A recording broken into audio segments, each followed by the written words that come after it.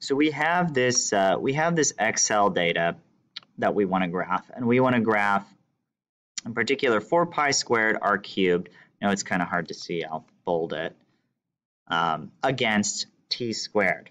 And we can do this in Excel, but Excel's a little bit more difficult to work with and doesn't do uncertainties and error bars as well. So we're going to actually use Logger Pro. We're going to use Logger Pro for our graphing. We got our data in Excel, but Logger Pro is just fine. So what I'm going to do is I'm just going to take my raw data for 4 pi squared r squared. I'm going to copy it, Control C, and I'm going to paste it into Logger Pro. And it's kind of hard to see the data. Let's make sure that it's right. Paste it in Logger Pro. Let me label this correctly. The name of this is going to be 4 times, let's see, what else do we want to do? We might want to add some Greek letters. 4 pi, if we can do a superscript, 4 pi squared r superscript, again, 4 pi squared r cubed. So Logger Pro also lets you do nice formatting here. And the short name is also just going to be what the name is. 4 pi squared r cubed. The units, 4 and pi don't have units, r has units of meters, so it's going to be meters raised to the third power. Meters to the third power. Done. Okay, there's our 4 pi squared r cubed values. Let's also insert our t squared values. Control C, Control V. Let's format that correctly. Period squared. Short name is going to be t raised to the second, t raised to the second power. We'll do superscript 2.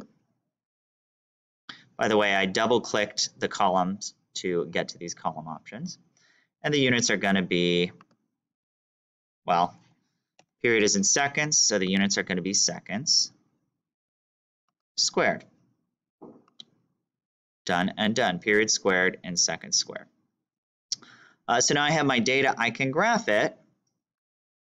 Looks like it actually already did graph something. We want our y value, though, to be 4 pi squared r cubed. So I'm going to just click this and change it to 4 pi squared r cubed in meters cubed. And I want my x value to be t squared, so I'm going to click that, change that to period squared and second squared. Notice that the scaling got all messed up. You can see 4 data points here, but they're all really, really small. So I'm going to go up here and hit the auto scale button, auto scale graph. And here are our 4 data points. If we want to rescale the graph, we can always manually type in a number at the top to change the maximum scaling, but it looks like auto scale worked really well. You can also drag and drop from the bottom to move the bottom axis. You can drag and drop from the top to scale up the top. Same with the horizontal axis. All those controls are still there, but I'm going to stick with auto scale. I'm going to want a linear fit to get the gradient of this graph, so I'm going to click the linear fit button right here. And error, please select additional points to perform curve fit. So it doesn't know what I'm trying to fit my curve with, so I'm going to select all 4 of my points by clicking and highlighting in this dark gray box around all of my 4 points. Actually, let me close out that old linear fit.